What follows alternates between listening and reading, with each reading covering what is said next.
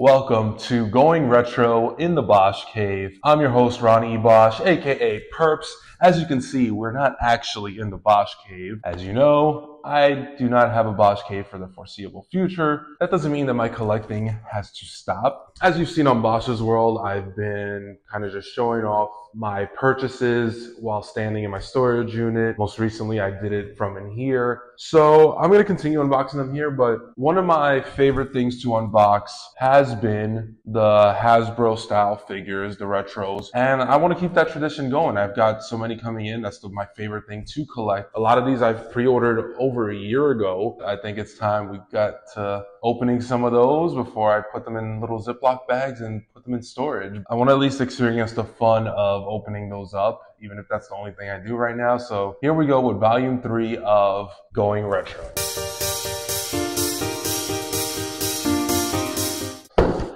There's definitely no shortage of figures this time around. So let's get things started with Hasbro Toys, Grapplers, and Gimmicks. Now, last month in my storage unit, I opened up these Men on a Mission, Mo and Mabel, or Bobby Horn, Nelson Frazier, and those arrived loose. Here's Men on a Mission, Mabel and Mo.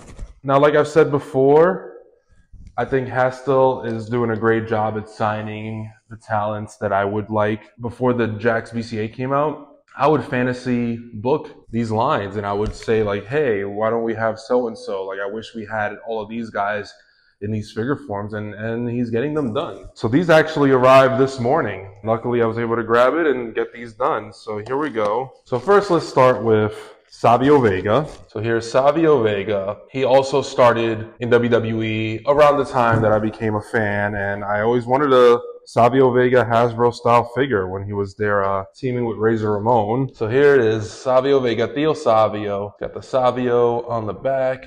So here's one of my favorite tag teams of the New Gen era, the Godwins. I had the opportunity to meet the Godwins a couple years back at the big event. Henry comes with the bucket.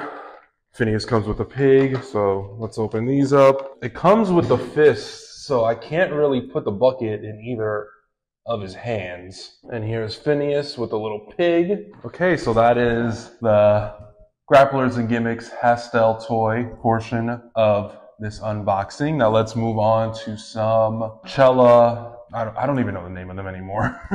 So here we have the wrestling megastars, Cella, Epic. So here's Chelsea Green. I did show these off in the storage unit, but I'd rather do this again here. I'm going to keep this one mint on card just because I'm doing that with everybody from the Major Pod family to get signed. Let's start with the Blue World Order, the BWO, Blue Meanie, Hollywood Nova, and Big Stevie Cool Stevie Richards. So here's Blue Nova.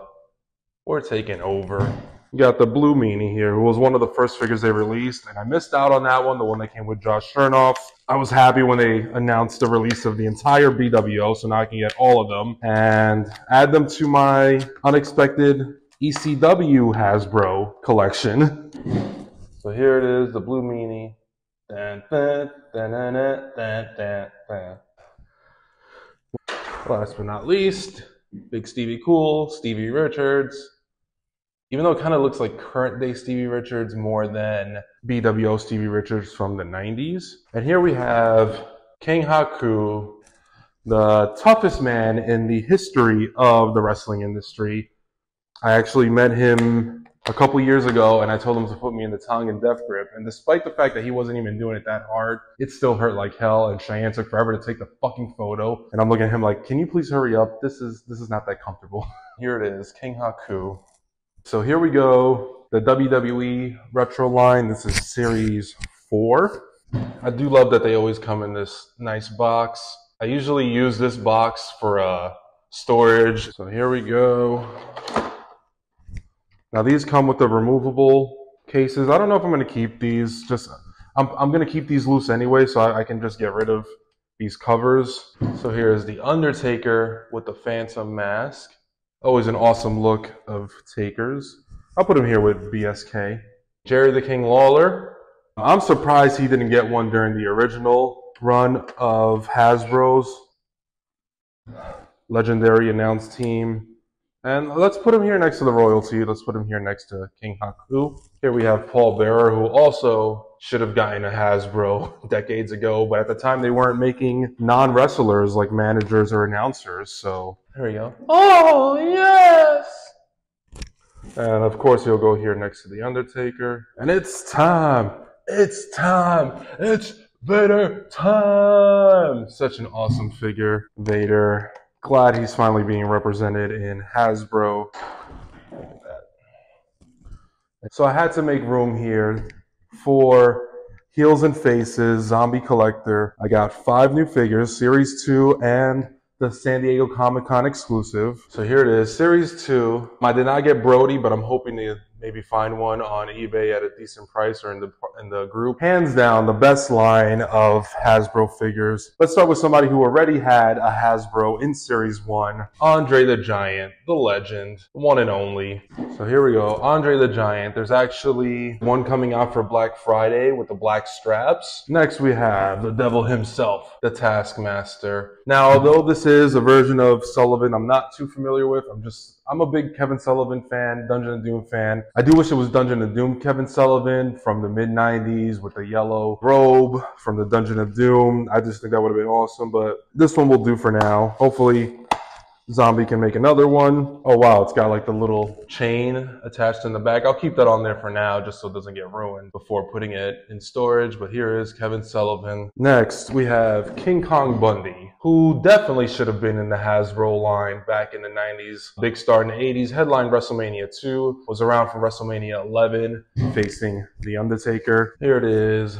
King Kong Bundy with the 5 hand. And here we got the last one from Series 2, Raven. It was actually supposed to arrive later, but Zombie came through and sent them all at once. Such a sick fucking figure. This may be the centerpiece of my ECW version of the line, which I may display separately from WWF guys. Definitely takes up the most room with the arms extended, but I think that's what makes this figure so awesome, with soft goods leather jacket and flannel shirt. And last but not least, San Diego Comic-Con exclusive, Bastion Booger, another figure that was supposed to be released in that orange card line. So here it is. Mike Booger Shaw. 18 new retro figures, 19 if you count Chelsea. I can't wait for Zombie to release Series 3. There's Cardona and Nick Gage 2-pack from Homecoming, the show that I was at. I definitely need that set to display with the piece of the shirt. But here we go. Thank you everybody for tuning in, and I hope to be back soon with Volume 4 of Going Retro in the Bosch Cave, but not really in the Bosch Cave.